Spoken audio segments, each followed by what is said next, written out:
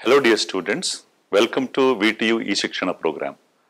Myself is Dr. Basavaraju BC, Professor, Department of Chemistry, Bangalore Institute of Technology. Here we are going to discuss with you Module 5 of Engineering Chemistry. As all of you know, Module 5 comprises of water chemistry, volumetric analysis and instrumental methods of analysis.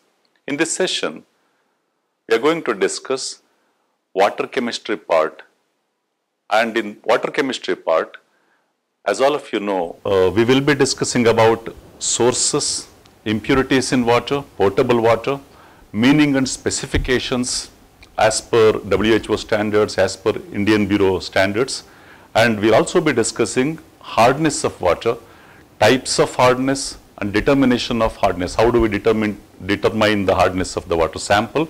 And we'll also be solving some numerical problems on hardness of the water sample.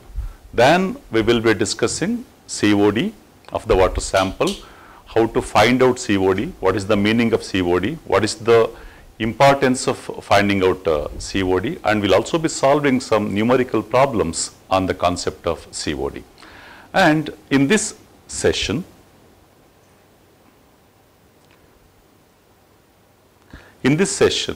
we will be discussing about impurities in water and BOD, mainly what are all the sources of water, what do you mean by potable water, what are all the specifications to decide whether the given water sample is potable or not, and we'll also be discussing briefly about one of the kinds of the impurities, that is biologically oxidizable impurities, that is BOD.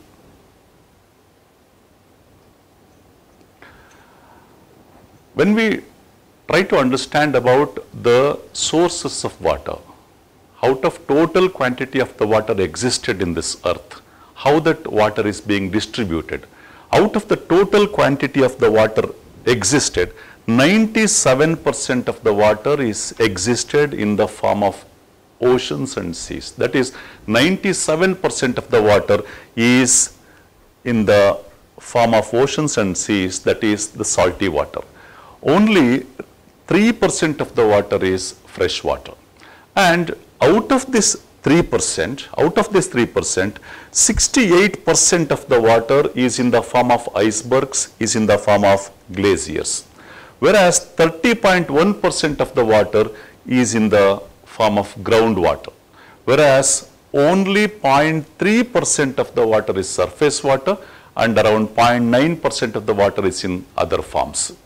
And out of 0.3%, which is in the surface, 87% of the water is in the form of lakes and 11% is in the form of swamps, that is not that much usable, and only 2% of the water is in the form of rivers. So out of the total quantity of the water existed in this earth, 97% of the water is salty water, which is not suitable directly for our domestic purposes, drinking or any other domestic purposes, or even for industrial purposes, whereas only 3% of the water is fresh water. Out of 3% of the water, only 0.3% of the water is in the form of surface water, whereas remaining fresh water is in the form of icebergs and glaciers and also in the form of groundwater.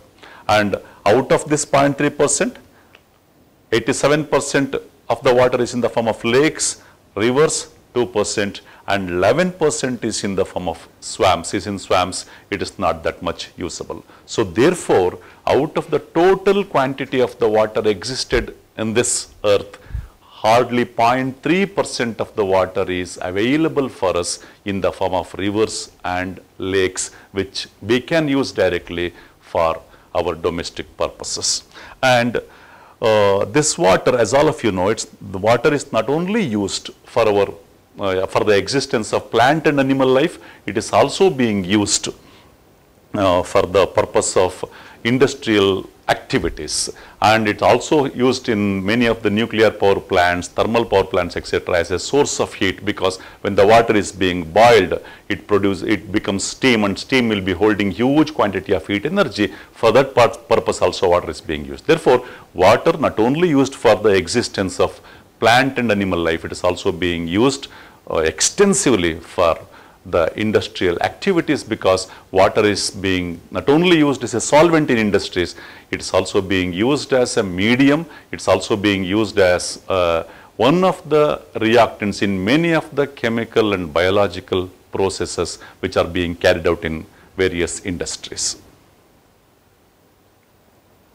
And among the different kinds of the water samples which are being existed, maybe sea water, lake water or river water, whatever it is, the water that meets all the required parameters of pure water, water that meets all the required parameters of pure water, which is having the required parameters or properties, biological, physical, chemical properties of the pure water, and it is fit for consumption, is what we call as potable water. Therefore, potable water is nothing but the water which is pure in nature and which is fit for our consumption. That is what we call as potable water.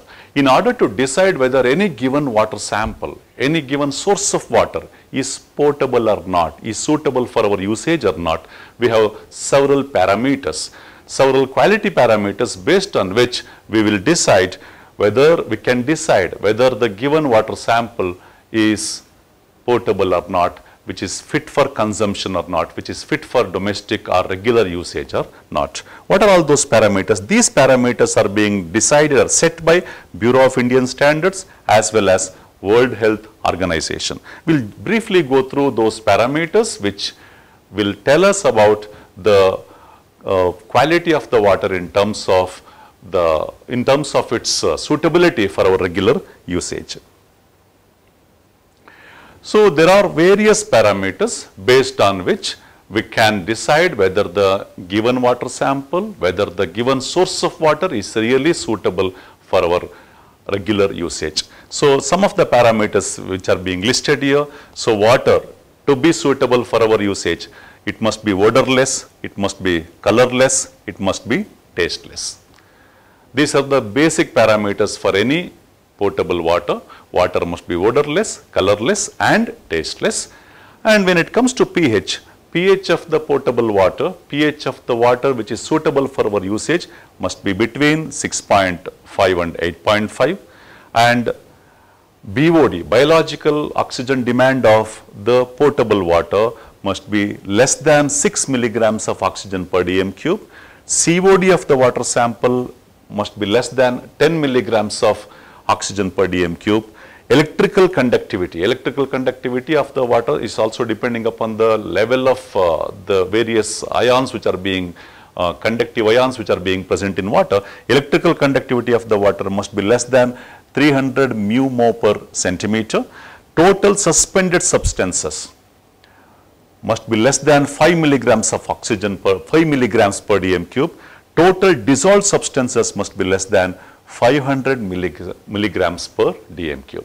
So, out of these many parameters, as of now whatever we have discussed, we will be discussing in detail about BOD and COD. So, BOD of any water sample which is suitable for our usage must be less than 6 milligrams of oxygen per dm cube. COD must be less than 10 milligrams of oxygen per dm cube. And coming further, total hardness of the given water sample. Any water sample which must be having its hardness which should be less than 300 ppm of calcium carbonate. So, if it is more than 300 ppm, it will be creating so many other problems. We will be discussing about the problems created by hard water in the coming session. So, for any water to be suitable for our usage, the hardness of the water sample must be less than 300 ppm of calcium carbonate, and the quantity of the sulfate must be less than 200 ppm, quantity of chlorides in the water must be less than 250 ppm, quantity of nitrates in the water must be less than 45 ppm, quantity of cyanides must be less than 0.05 ppm, quantity of fluorides must be less than 1 ppm, quantity of pesticides must be less than 0.005 ppm. So pesticides are going to be usually present in groundwater because of the usage of heavy quantity of pesticides during the process of agriculture, and the quantity of lead and arsenic must be less than 0.05 ppm, and mercury and cadmium in the water sample to be suitable for our usage must be less than 0.01 ppm. So you may be knowing that many of the areas in Karnataka itself, some maybe Kolar district and some North Karnataka districts, groundwater is rich in fluoride.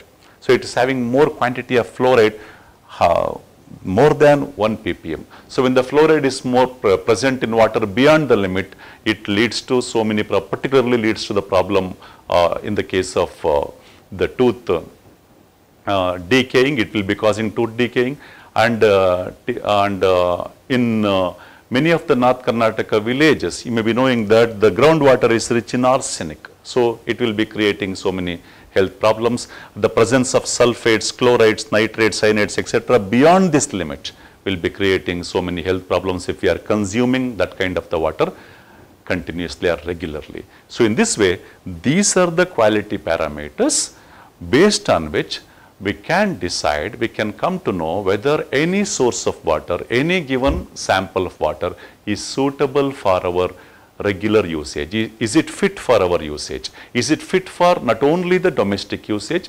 Is it fit for not only the consumption usage? Is it fit for industrial usage also? We can decide by knowing, by testing any given source of water, by testing any given water sample for these many parameters. And some of these parameters may keep on changing from time to time along with the development of science and technology. Some of the parameters, these values may keep on change along with the due course of time.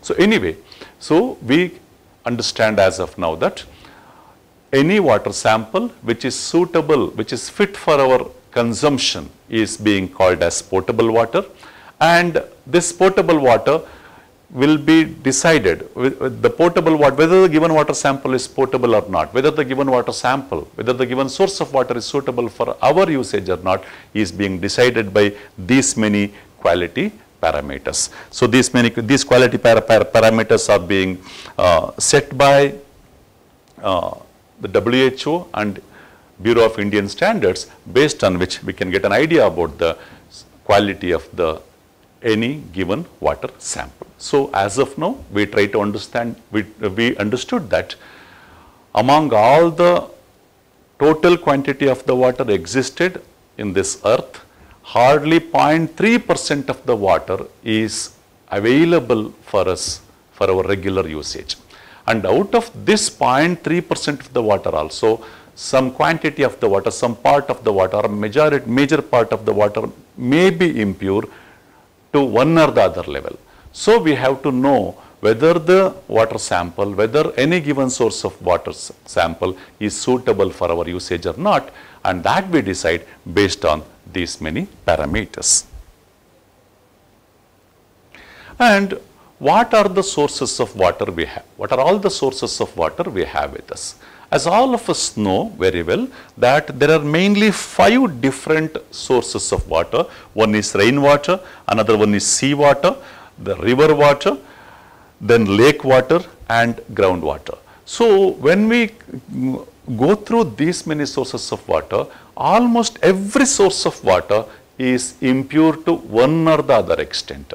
So we cannot have, generally, we cannot have the 100% pure water, but if any water sample contains some impurities, but if those impurities are within the permitted limit, then we can say that water sample is potable water. So we believe that rainwater is the most purest form of the water. Yes, it is purest form, but when it enters into the Earth's atmosphere, it will be dissolving the gases which are present in the Earth's atmosphere, like it will be dissolving the gases like oxides of sulfur, it will be dissolving sulfur dioxide, nitrogen dioxide, carbon dioxide, it will be dissolving small amount of oxygen, and it will be dissolving also some of the solid particles also which are present, very smallest sized solid particles also which are present in the Earth's atmosphere. Thereby, by the time it reaches the Earth's surface, the rainwater also becomes impure to certain extent. Whether it is impure beyond the limit, thereby it is not suitable for our usage,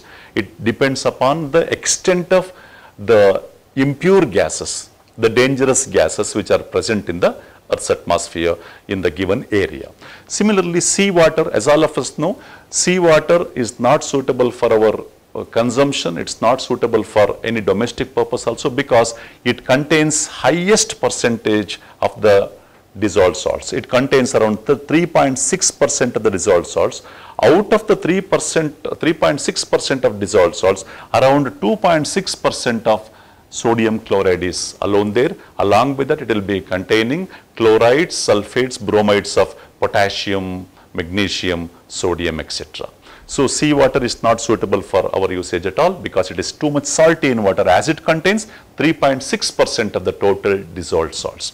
When it comes to river water usually we think that it is pure. Yes, it is pure compared to other sources of water, but river water contains lots of organic matter. When the river is flowing through, river or the small streams of water flowing through the soil, flowing through forest areas and other areas, it will be dissolving, it will be the leaves of the trees, dead trees, sometimes dead animal bodies or the leaves, etc. will be flowing along with the river water. So that will make river water to contain lots of organic matter, and wherever the river is flowing, it will be dissolving some of the salts of sodium, potassium, magnesium, etc. And depending upon the area, depending upon the soil through which the river is flowing, but depending upon the nature of the soil, what kind of salts present in that soil, those kinds of the salts will be dissolved in river water. Therefore, river water also will be containing lots of organic matter in it, and it also be containing some of the dissolved salts. So that's what the reason many of the areas, the natural streams and rivers, many of the areas, it will be tasting sweet because of the presence of the dissolved salts. Then lake water compared to river water, we can say, compared to river water, if the lake water is formed out of the natural source of water, lake water is comparatively more pure compared to river water. Lake water mainly contains the organic matter but less of dissolved impurities, because the river is flowing through various areas, various different kinds of the soils, larger distance, it will be dissolving different kinds of the salts throughout its journey, whereas lake water will be containing less amount of the dissolved impurities, whereas it containing more amount of organic matter. Organic matter, the lake, there will be the dead trees, twigs, leaves, etc. may be present in the lake water along with the aquatic life. So therefore, it contains more of organic matter, less of dissolved impurities. Then the another source of water is groundwater. As all of you know, it contains less of impurities, but it mainly contains dissolved minerals.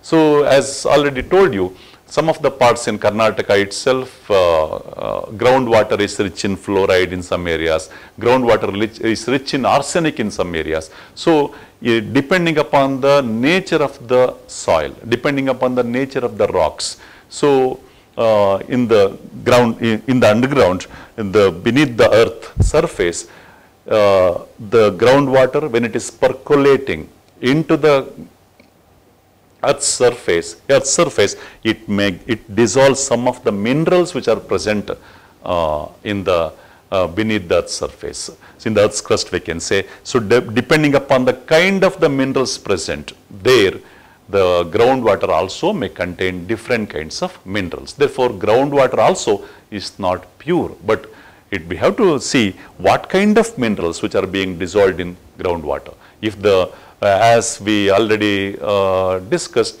some of the areas in Karnataka, groundwater is rich in fluorides. That means in those areas, beneath the earth's surface, the fluoride content is more. The salts of fluoride salts are more in concentration. Therefore, that groundwater is containing more of fluoride impurity. Similarly, some of the parts in North Karnataka, the groundwater is rich in arsenic, because in those areas, the earth's crust beneath the earth's surface, the arsenic is present more. Therefore, when the rainwater is percolating into the earth's crust, it dissolves that arsenic, thereby the groundwater becomes rich in arsenic in those areas. So overall, we have mainly 5 different sources of water: rainwater, seawater, river water, lake water and groundwater.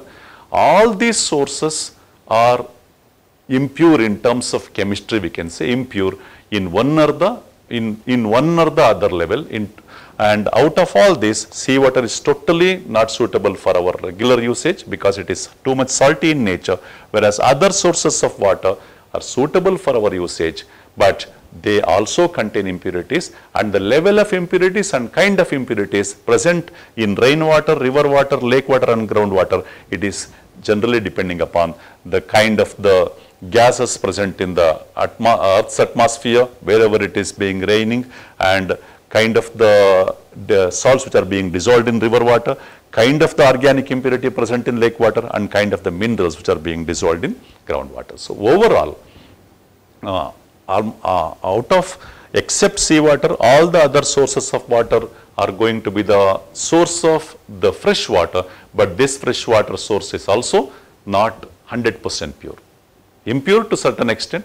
To what extent it is impure? It is depending upon the nature of the soil, nature of the earth's atmosphere and so on. So out of all these sources of water, as we already understood, every source is impure to one or the other extent. What kind of impurities which are basically make water to impure in nature? What kind of impurities which are generally present in water in most of the cases? There are different kinds of impurities present in water, and these impurities, what they do is they make water to be not suitable for our regular usage, and that kind of the pollution of water is what we call as water pollution. Any variation in the physical, biological and chemical properties of water or contamination of water by any other dangerous chemical species is what is called as water pollution. So any variation in the physical, biological, chemical properties of water, because all of us know water is a chemical having the chemical formula H2O. So being a chemical, it's having its own set of chemical, physical and biological properties. Any variation in these properties of water, physical, chemical, biological properties of water, which makes water not to be suitable for our regular usage, is what we call as water pollution. So though water may contain some impurities, but these impurities are, if they are present within the limit, thereby they don't vary the chemical, physical, biological properties too much, thereby they don't make the water not to be suitable for our regular usage. In that case, we may not consider it as water pollution. If the contaminants, if the dangerous chemicals, if they mix with water and they make the change in chemical, biological and physical properties of water, thereby make that water not to be suitable for our regular usage, then we call that kind of the pollution as water pollution. Overall, any variation in the physical, biological, chemical properties of water or contamination of water by any other dangerous chemical species is what is called as water pollution.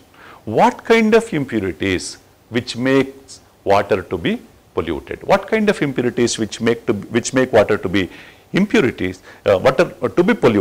There are 3 to 4 different kinds of impurities. One of the most important kinds of impurities, common kinds of impurities, is suspended impurities.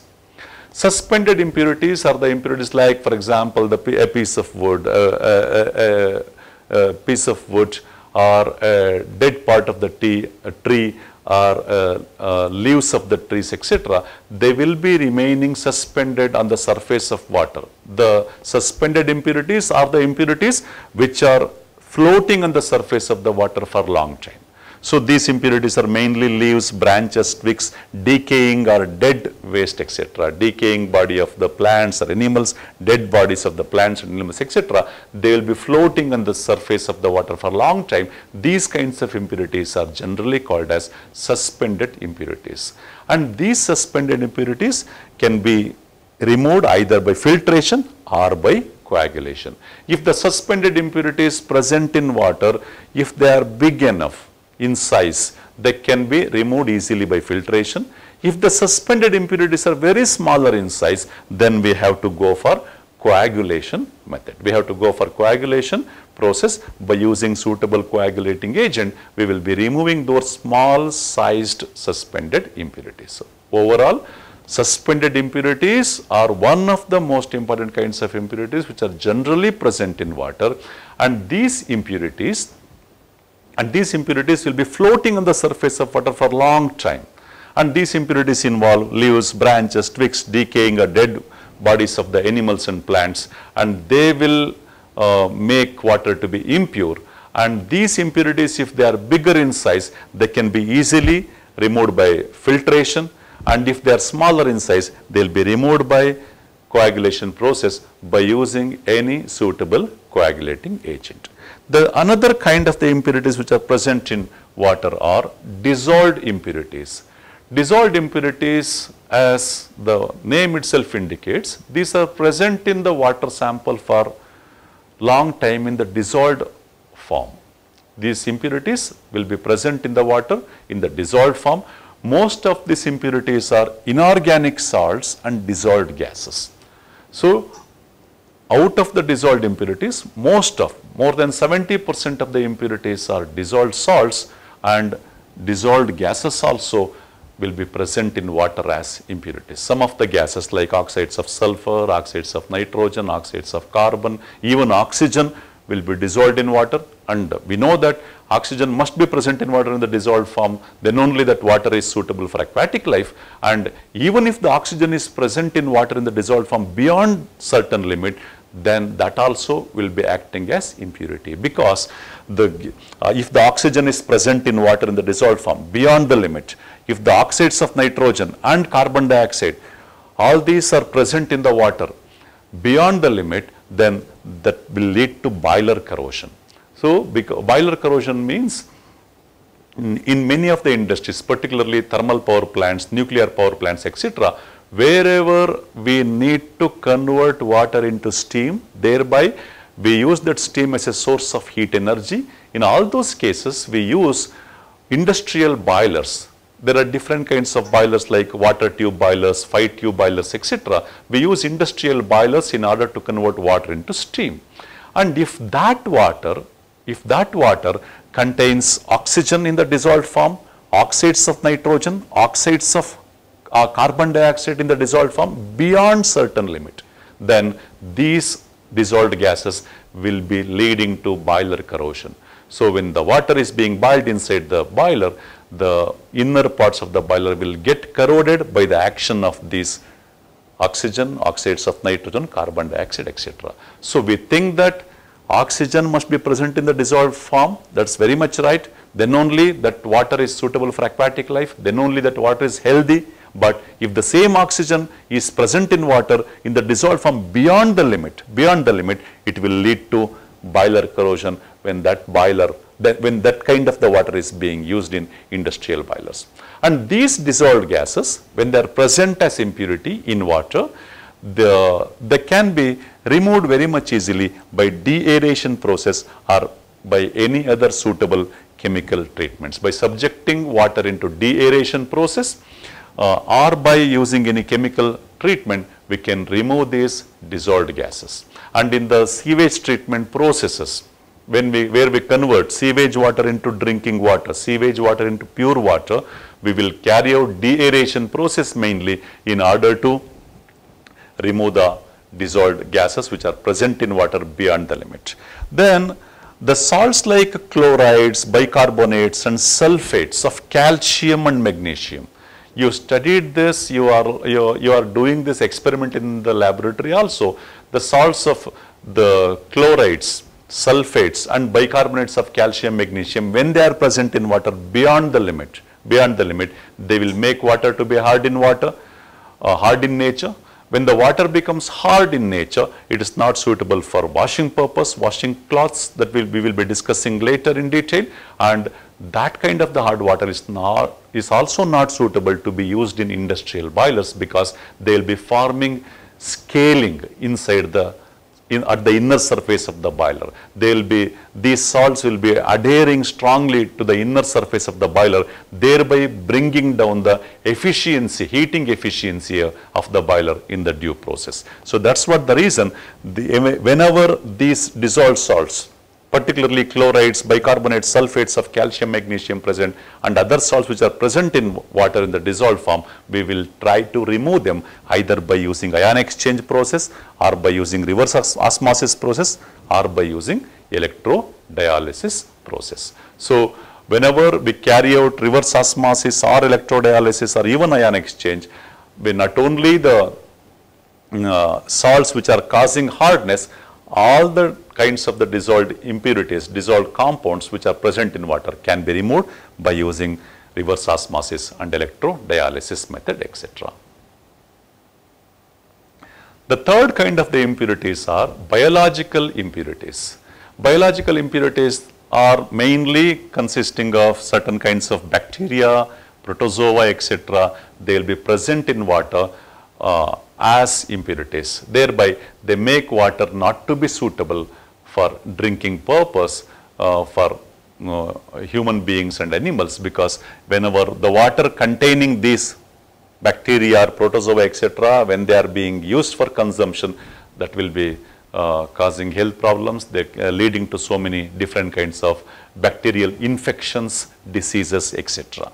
So, and as all of us know, the water infected with bacteria, protozoa, etc., when that kind of the water is being used for consumption, they will lead to the diseases like typhoid, hepatitis, cholera, etc. And not only they cause diseases, whenever water is contaminated with the bacteria, protozoa, etc., beyond certain limit, the water becomes colored, water becomes turbid, and water also will be getting some odor. It will be generating some odor. Therefore, water becomes impure. Water becomes impure in terms of its appearance itself. It attains some color, it becomes turbid in nature, it also generates, it will be generating gradually some odor. So whenever the water contains biological impurities like bacteria, protozoa, etc. So therefore, these biological impurities like some microorganisms, whenever they are present in water, one side they make the water not to be suitable for drinking, because when that water is being used for consumption, that leads to different kinds of diseases like cholera, typhoid, etc. And they also make water to be colored, turbid, and getting some odor. And these kinds of biological impurities can be, many of these biological impurities like bacteria, etc., they can be removed by boiling, and sometimes some of the biological impurities can be removed by carrying out chlorination. The chlorine, whenever we chlorinate the water, these pathogenic bacteria will be removed or will be killed. Now, as of now, we have understood what are all the major sources of water. Out of the total quantity of the water existed in this earth, around only 0.3% of the water is available for our regular usage, right? Even that 0.3%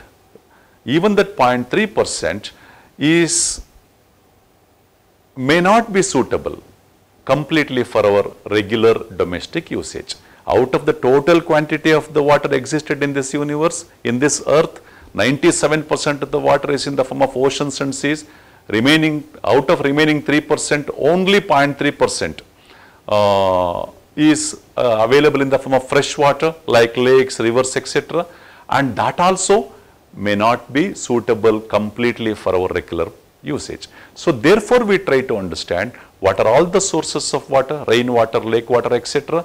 How each and every source of water may become impure due to various reasons, due to various processes that we try to understand. So whenever that become impure, how to decide whether any given source of water or sample of water is suitable for our regular domestic purpose or not. Thereby, in order to understand that, we gone through various parameters. Water must be odorless, colorless, etc. What should be the BOD level of the water, COD level, what should be the hardness level of the water, what should be the level of various chemicals in the water, limited level. So thereby we can decide whether the given source of water is suitable for our domestic purpose or our regular usage or not. In that sense, we also gone through what are all the different kinds of impurities which can make water to be polluted, because we understood that any variation in chemical, physical or biological properties of water is what we call, by the mixing of contaminants, is what we call as water pollution. What kind of contaminants which can make water to be polluted, which can make water not to be suitable for regular purpose? We gone through those things: biological impurities, dissolved impurities, suspended impurities. Briefly, we also discussed how to remove those dissolved impurities, biological impurities and suspended impurities. Now, we try to understand a few things about one of the important kinds of impurities called as oxidizable impurities. In the oxidizable impurities, what are these oxidizable impurities? We understood that there are different kinds of impurities which can be present in water. Suspended impurities can be removed by filtration or by coagulation. Dissolved impurities can be removed by ion exchange method, reverse osmosis, etc. Biological impurities can be removed by treating with chlorine or by boiling, etc. In this way, what kind of impurities are present, what kind of the problems caused by them, and how to remove them. Among various kinds of impurities which can be generally present in water, one of the kinds of impurities are called as oxidizable impurities. So these oxidizable impurities are the impurities, these impurities which can be oxidized by dissolved oxygen are generally called as oxidizable impurities. The impurities which are present in water, but they can be oxidized by oxygen or dissolved oxygen, which can be called as oxidizable impurities. For example, imagine a water sample has some oxidizable impurities. It contains some oxidizable impurities. You are treating that oxidizable impurities with oxygen. So oxygen, what this oxygen will do? Oxygen oxidizes these impurities into CO2 and H2O. It is oxidizing these impurities into CO2 and H2O. That means what? These impurities in their original form, dangerous to our health. Therefore, whenever these impurities are present in water, we cannot use that water. When these impurities present in water beyond certain limit, therefore in their original form, they are dangerous. When we discuss about dissolved impurities, suspended impurities, etc., we remove those impurities by various methods. Whereas, whenever the water sample contains oxidizable impurities, we don't try to remove them, we just try to oxidize them. Because as you are observing here, these are the impurities present in water. Upon oxidizing, they become CO2 and H2O. H2O is water only, CO2 being a gas escapes out. So therefore, whenever these impurities, when they are present in water, instead of trying to remove them, we just try to oxidize them. That's why these are called as oxidizable impurities. And these oxidizable impurities are mainly responsible for decreasing the level of dissolved oxygen in water. So because what happens, imagine a water sample, 1 liter of water you have with you, and that contains oxidizable impurities, and anyway, any water sample will be having certain amount of dissolved oxygen. And dissolved oxygen must be there in any water sample to make water to be healthy, to make water to be suitable for aquatic life, to make water to be suitable for even our consumption. And when that water sample contains oxidizable impurities, what happens is oxygen present in the water, in the dissolved form, some part of the oxygen will be interacting with those oxidizable impurities and oxidizing those impurities into CO2 and H2O. So thereby what happens? A part of the oxygen is gone, a part of the small amount of the, a part of the oxygen which is dissolved in water is utilized for oxidizing these impurities. Thereby, out of the total quantity of the oxygen dissolved in water, some part of the oxygen is utilized for this purpose. Thereby, what happens?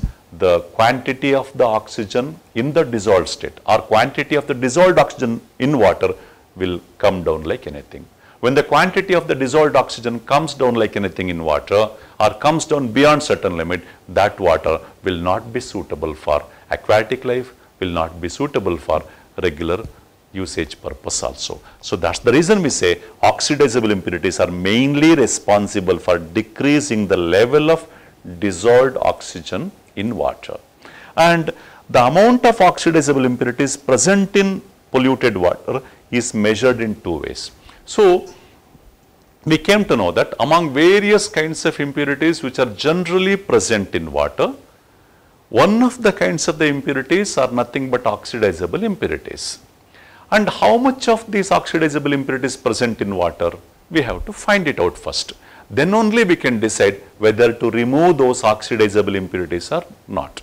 And we also understood that when we talk about oxidizable impurities, we don't try to remove them, we just try to oxidize them. So whether to oxidize those impurities or not, we can decide first by knowing how much of these oxidizable impurities present in the given water sample or present in the given water source. There are two different ways through which we can measure the amount of oxidizable impurities present in water source. One is biological oxygen demand, another one is chemical oxygen demand. So biological oxygen demand is termed as BOD, chemical oxygen demand is termed as COD. And for that matter, in the laboratory also, you will be doing the COD experiment regularly.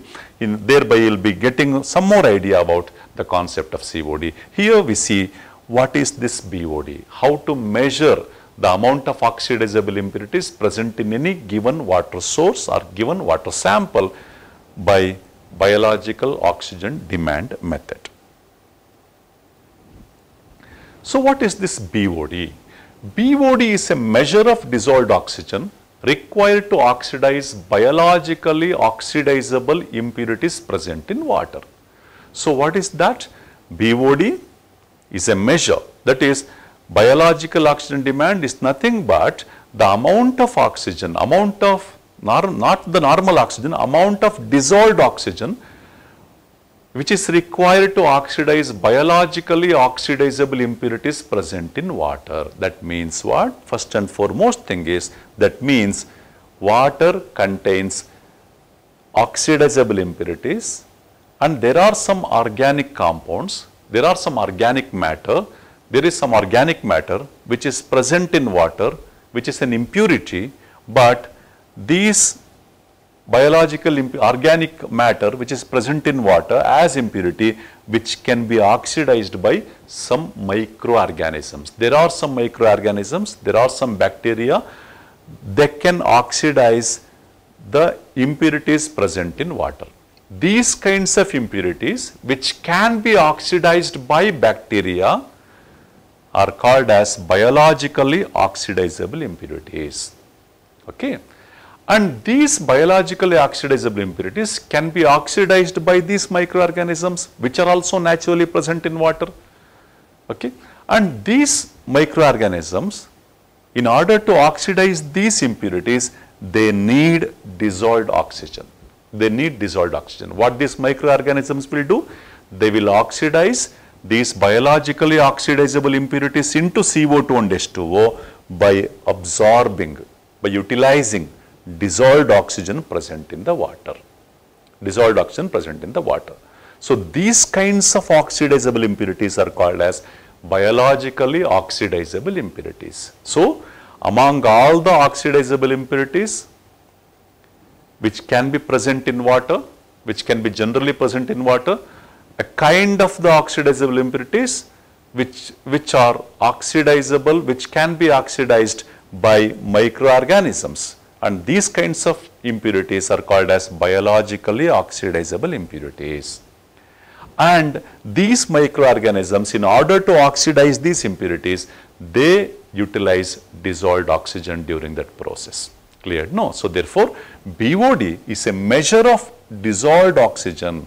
BOD is nothing but amount of the dissolved oxygen required to oxidize biologically oxidizable impurities. Here one point you need to understand, that the dissolved oxygen is not directly involved in oxidizing these impurities. Dissolved oxygen is utilized by microorganisms present in the water, and these microorganisms, by utilizing the dissolved oxygen, they will be oxidizing these impurities. How much of this oxygen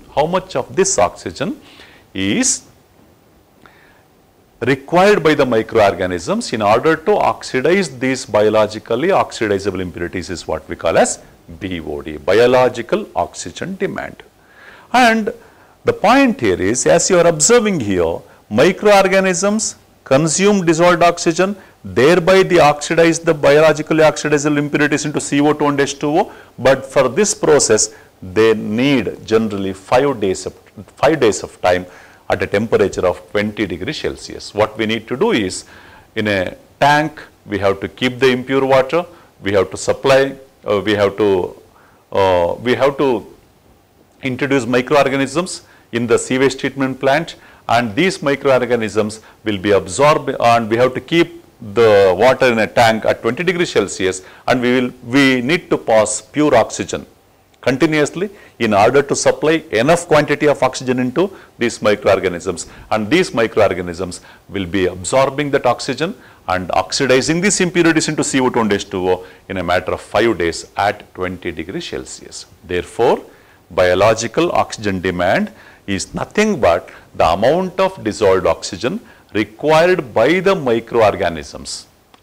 The biological oxygen demand is nothing but the amount of dissolved oxygen required by the microorganisms to oxidize the biologically oxidizable impurities in 1 liter of water, because we have to quantify it in 1 liter of water over a period of 5 days at 20 degrees Celsius. I repeat once again, therefore biological oxygen demand is nothing but the amount of dissolved oxygen required by the microorganisms in order to oxidize biologically oxidizable impurities present in 1 liter of the water sample over a period of 5 days at 20 degrees Celsius. This is what is called as biological oxygen demand. Look at the word itself. How much of the dissolved oxygen demanded by the microorganisms in order to oxidize all the biologically oxidizable impurities present in 1 liter of the water sample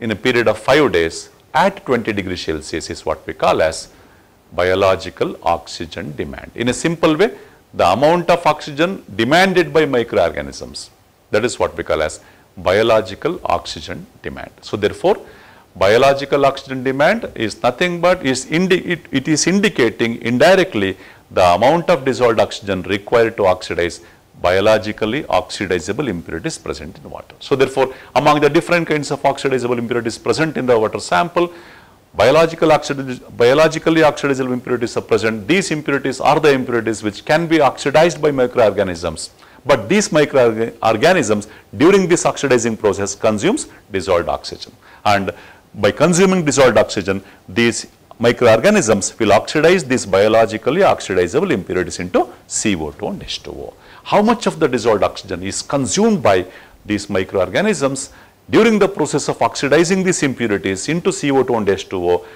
in 1 liter of the water sample over a period of 5 days at 20 degrees Celsius is what we call as biological oxygen demand. And how to find out this biological oxygen demand, or how to find out this BOD value of any given water sample? It's very simple to do that. What we do is, there are chemical processes in order to measure the amount of dissolved oxygen present in any given water sample. We use iodometric method, and in order to find out the amount of dissolved oxygen present in any given water sample, what we do is we take 1 liter of the water sample and we find out the amount of dissolved oxygen present in the given water sample, and we find out, we record it. And after finding out the amount of dissolved oxygen present in the water sample of 1 liter, then what we do is, to that 1 liter of the water sample, we introduce microorganisms, we keep it for 5 days at 20 degrees Celsius. At the end of the 5th day, we conduct the experiment again, we find out the amount of dissolved oxygen present in the same water sample of 1 liter. Naturally, whenever this water sample contains biologically oxidizable impurities, naturally DO2 will always be less than DO1, because in the period of 5 days, some amount of the dissolved oxygen will be consumed by microorganisms in order to oxidize those impurities. So therefore, what happens? So first what we have to do? We have to take 1 liter of the water sample, find out how much is the amount of dissolved oxygen present in the water sample, then take the same 1 liter, keep it for, add microorganisms, keep it for 5 days at 20 degrees Celsius. At the end of the 5th day, find out the amount of dissolved oxygen again and call it as DO2. DO1 minus DO2 will be giving you the biological oxygen demand BOD value of that given water sample. Imagine, for example, DO1, you are finding out the dissolved oxygen amount in the beginning in 1 liter of the water sample by conducting the suitable experiment, and you will be getting, imagine you will be getting suppose 10 milligrams of oxygen per dm cube. Okay, for every liter of water 10 milligrams of oxygen is present as dissolved oxygen. At the end of the 5th day, you are conducting the experiment again after introducing microorganisms, after keeping it for 5 days at 20 degrees Celsius, you are measuring the dissolved oxygen again. Imagine now it is 4 milligrams of oxygen per dm cube. 10 minus 4, it's going to be 6 milligrams of oxygen per dm cube. Therefore, BOD value of that water sample is going to be 6 milligrams of oxygen per dm cube. To that extent, biologically oxidizable impurities are present in that 1 liter of the water sample. This is how we can find out BOD of any given water sample. Therefore, we understood that among various kinds of the oxidizable impurities present, biologically oxidizable impurities are also present in the water sample, and these biologically oxidizable impurities will indicate the amount of dissolved oxygen required to oxidize these biologically oxidizable impurities, and BOD value of any water sample can be found out by this method. So therefore, overall in this session, what we try to understand, what are all the water quality parameters, and we also try to understand about water pollution. What are all the water quality parameters to decide whether the given water sample, given source of water is potable, is suitable for our purpose or not, and what is water pollution, what kind of impurities, different kinds of impurities which are responsible for making water to be polluted, making water to be not suitable for our regular usage. That also we understood, and we understood what is biological oxygen demand and how to determine the biological oxygen demand. Therefore, in this particular part of the water chemistry, we got an idea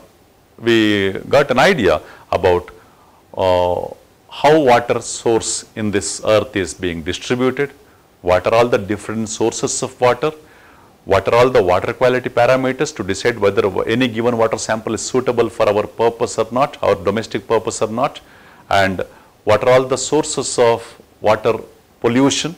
Then out of different kinds of impurities which can contaminate water, we took the example of biologically oxidizable impurities. There we understood what is BOD, what is biological oxygen demand, and how to measure BOD value of any given water sample.